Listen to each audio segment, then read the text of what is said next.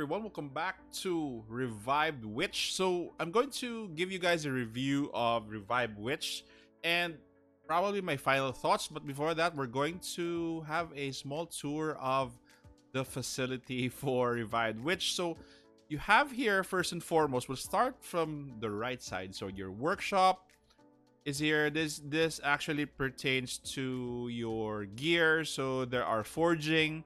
So of course, forging. When you forge something, you add some stats to it. Then you have here your. This is actually a doll that you can actually give presents to. Once you give a present to a doll, it also what do you call this? It also adds to her stats as well. Okay, so that's it. You can actually change the doll that you want to appear here and that you want to give gifts to. So if you want to send something, there's no gift right now, but you can send a gift if you have one available. Then this is actually for your story. Then you have here guild, which isn't open yet.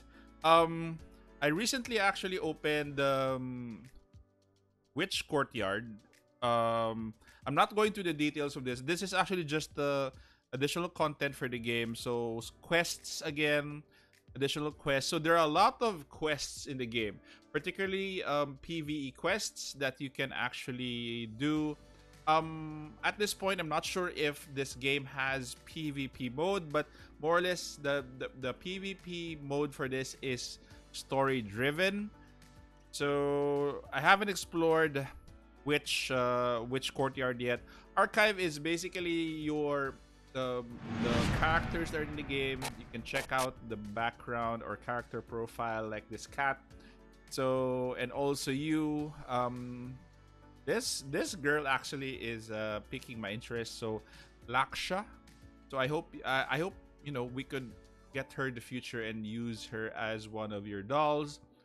um for what reason, I hope we could get her.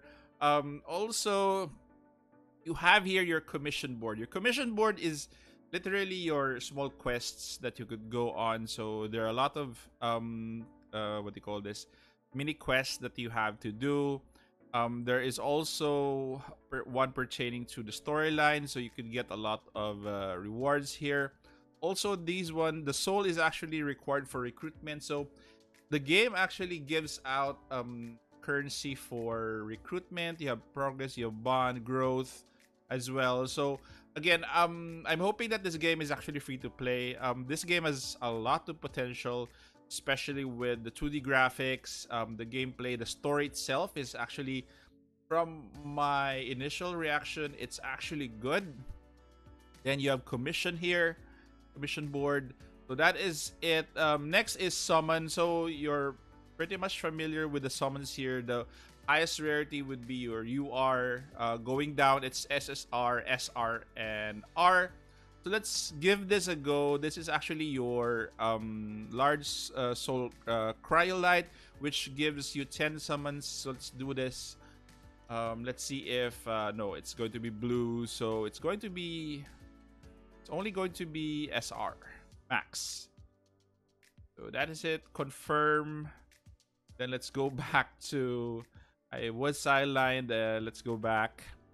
Then you have your workshop here, guys. As you can see earlier on the right side. So this is just a shortcut of your workshop. Then you have here formation. Okay. In this game, you have different types of formation. So first, you have your deployed formation, which is the 3 dolls, including the witch, that's going to do battle. Okay, so the witch can be swapped out with any doll. You can actually use 3 dolls for the content. So these 3 are going to do battle for you. Once one dies, let's say for example, she dies, this girl, SSR, then she gets replaced by this girl because they're in the same column. So this girl is replaced by this girl, then the witch is replaced by this girl. So you get my point. So they are basically your bench. So once one of the deployed is down, then next doll up. so to say. So you can change the order of this. You can change the dolls that are here. You can actually preset up to 4 teams for this. And take note, guys, there are actually elemental buffs that you can take advantage of, especially if they are of the same type. You have Mercury, Saltstone, and Brimstone. So it's up to you. I'm not yet particular with any type of formation that we can use, but again, it's here in the game and you could take advantage of these buffs. And you could also test that particular lineup that you have. So as you can see here, it's in auto. So more or less, this is going to be in auto. So this is, as you can see here, guys, this one, the yellow bar. So this is actually combat tutorial already. So this yellow bar pertains to the first skill of your character. So even if you're not casting anything, they are attacking. Okay, so they're really attacking their basic attack. So the witch has this, the middle character has this, and the rightmost character has this. So once you, for example, use a 3 order energy, your chaos energy on the right side will be charging. Okay, so as you charge your chaos energy, and these are the, if you have these, the rightmost spell is going to be your chaos spell. So let's try to cast another one. So your bar is actually full already for chaos energy. So either you use this, so it deducts 4, then you have 2, then you have to charge it again. You have to use order energy for you to charge it. Then you use this perhaps. As you're using chaos energy, this actually charges. So this is going to be your outbreak mode. So let's charge this up and see what happens. So let's do this. Let's do this. Then let's do this. And keep on charging so that we can reach your outbreak mode. So once you're in outbreak mode, you can actually click this. Let's say, for example, you've used all your energy. Let's say, for example, I want to deplete all of these. Once you click this, both of your bars will be what they call this, will be full, and you can use as many spells as possible during outbreak mode. And actually, your order energy is actually at an accelerated charging mode during outbreak mode. So that is actually how you play this game.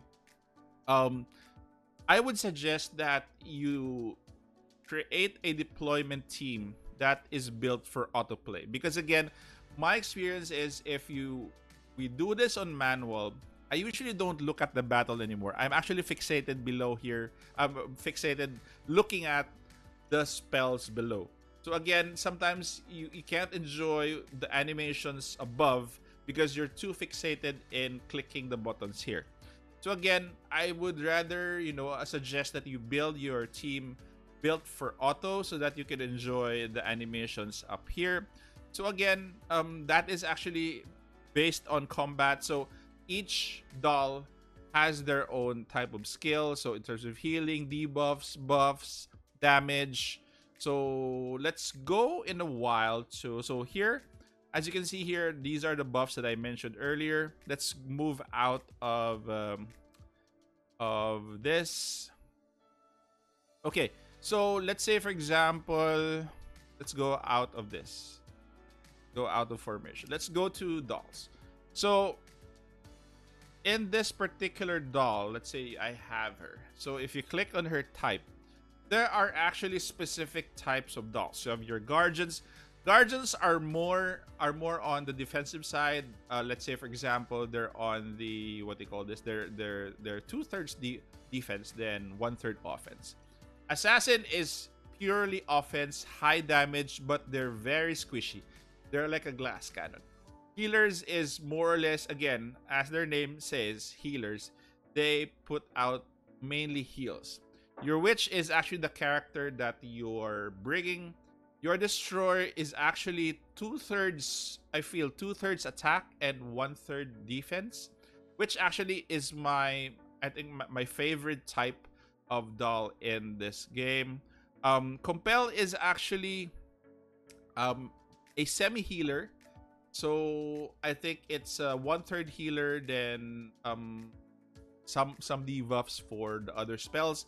And mage is a attack versions of, I think, your assassin, because it uses magic. So these are the type of dolls that you have in terms of these skills. So you will be able to farm your mana during the game, during your quests.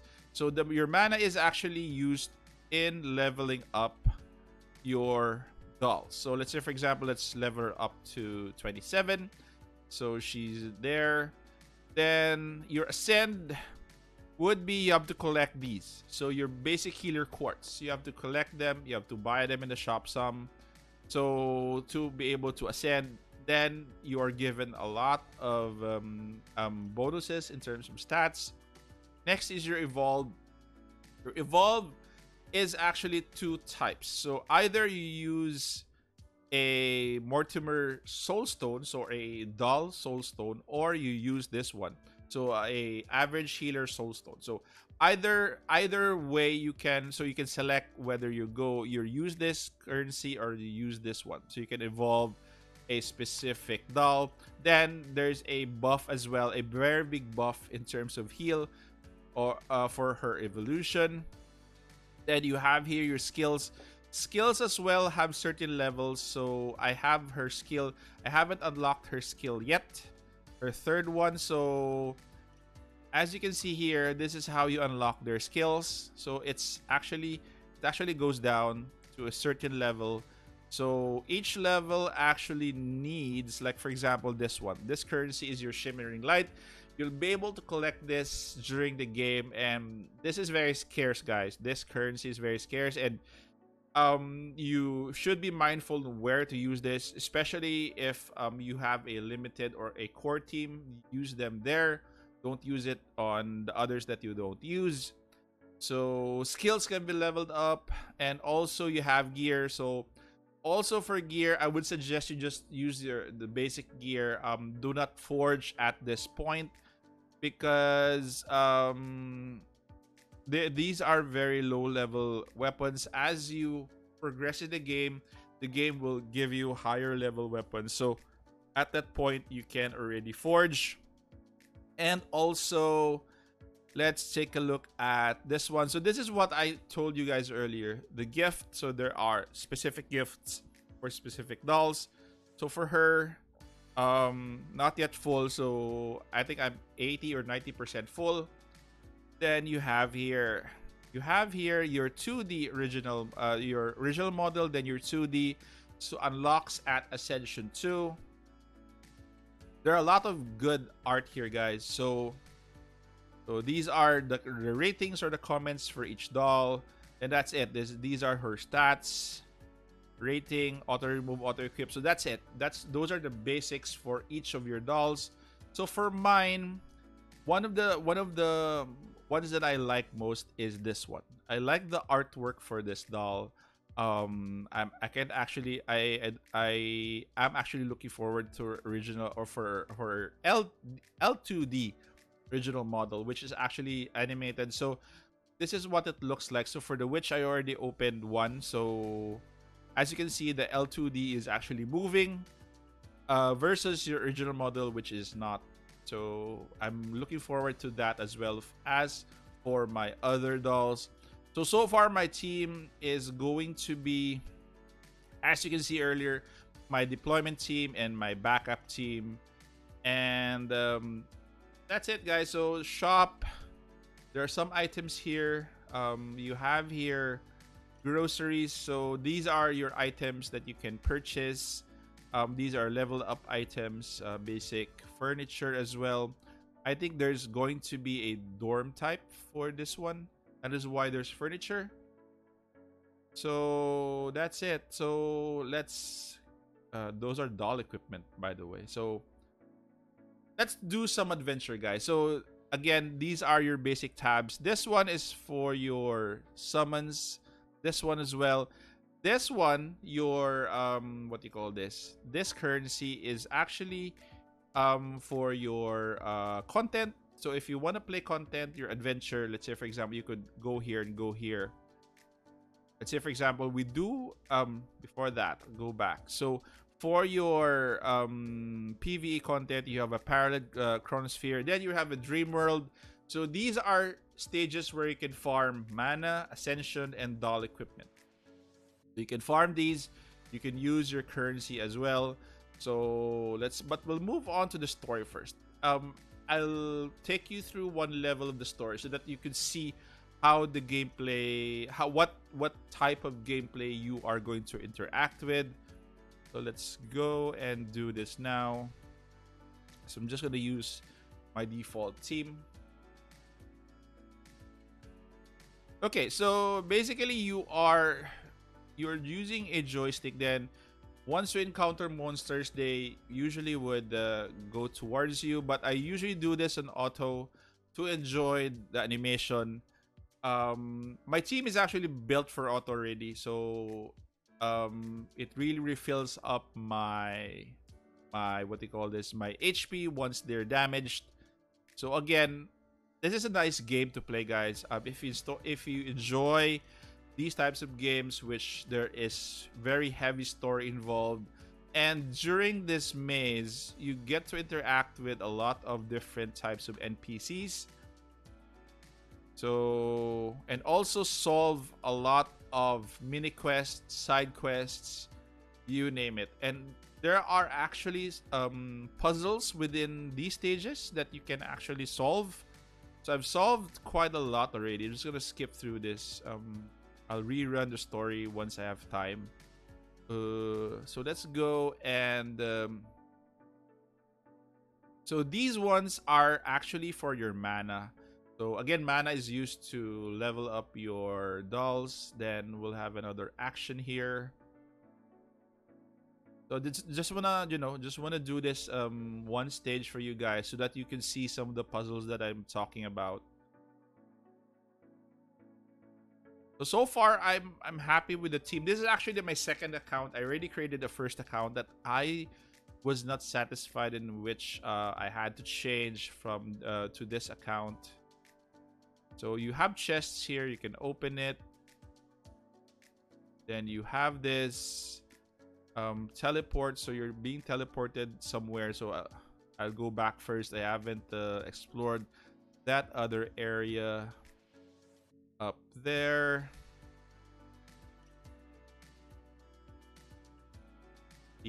So what I do is I explore most of the area first before I go to another area, because there are a lot of chests that you could look and get items from. The higher, the higher content, or the further you are the story, the items that you get are getting better. So this is that end. You can actually move here for the next scene. As you can see there, you can also move through there. Let's go there first. Let's go back there. Teleported to a different. As you can see here, guys, this is your map. Please make sure that you are able to navigate through your map. The map is pretty much very transparent, so that sometimes you don't see the outline of the stages or the map itself. So this is just this is actually a dead end. Going back there. So that was the next phase. So not that much puzzles, guys, in this stage. Going to go through the next phase. Next scene. You can actually exit this your quests by clicking this. So you're going to return to the Hall of Origin. But more or less, some of the stages are just plainly exploration, not much puzzles to go through, more of interactions or fights or battles. So I'm gonna just finish this, guys, and let's go back to the Hall of Origin.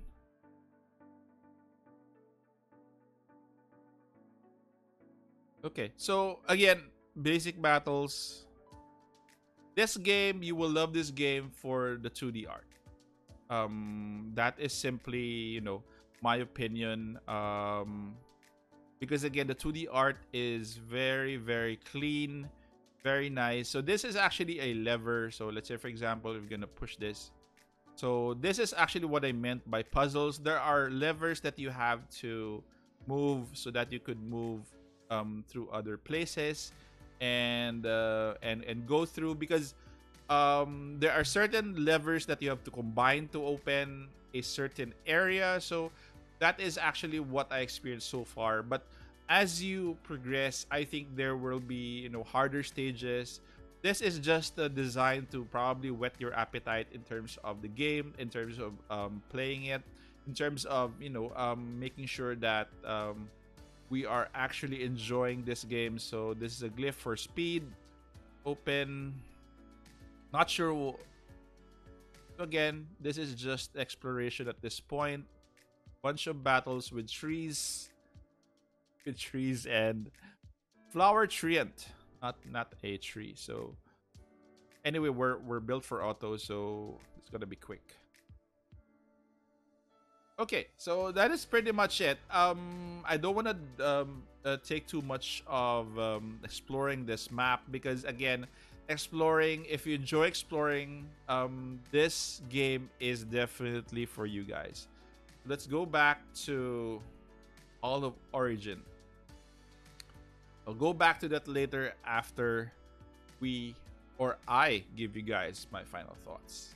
My final thoughts with this game, it remains to be seen as we explore the adventure, as you get more dolls, as the difficulty increases. So far, they've done a good job in putting this together. The pixelated design is actually good, and also for the 2D design, or the design of the dolls are on point. I like them very much, and more or less, if they could, if I could open these, they would be animated and better for us to view. So far, the mechanic in terms of battle, it's actually built for auto. So you have to build a team for auto, for you, for you, I think, to enjoy the game. But again, you have a lot of you have a lot of options in terms of team build, fighting approach. You go with a destroyer, you go with a defensive team, you go with an assassin, you go with a more attack oriented team. So again, it really depends on what they have in store for us moving forward. Okay, so those are my thoughts, guys. So again, this is a worthy game to to play with after closed beta testing. So if you guys have your own closed beta testing, I suggest you enjoy it until it finishes. I think it's going to be finished on September 23rd. So I'm gonna try to enjoy this game for the closed beta, and probably cover this game again during its formal launch. Okay, guys. So thank you very much if you've stayed this far in this video. So please consider subscribing, and also click that bell icon and put a like to this video. Thank you, guys. Stay safe. Take care. This is the Warden, and I'm out of here.